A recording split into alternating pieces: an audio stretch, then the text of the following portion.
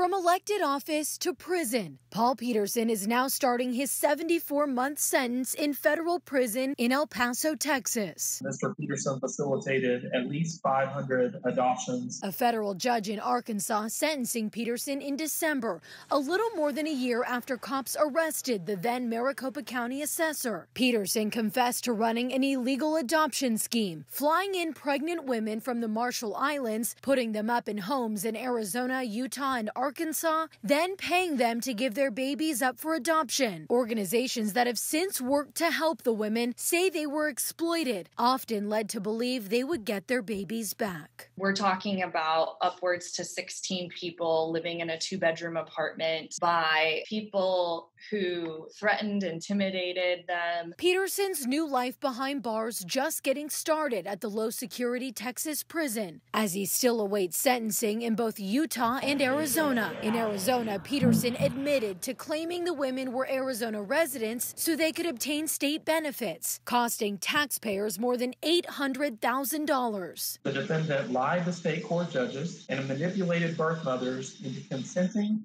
to adoptions that they did not fully understand. Though the judge in Arkansas said he would recommend Petersen's sentences in Arizona and Utah run concurrently to his federal sentence, it's ultimately up to each judge to decide. Whether you're wealthy, whether you're powerful, whether you're a politician, whether you're elected office, if you break the law, you suffer the consequences.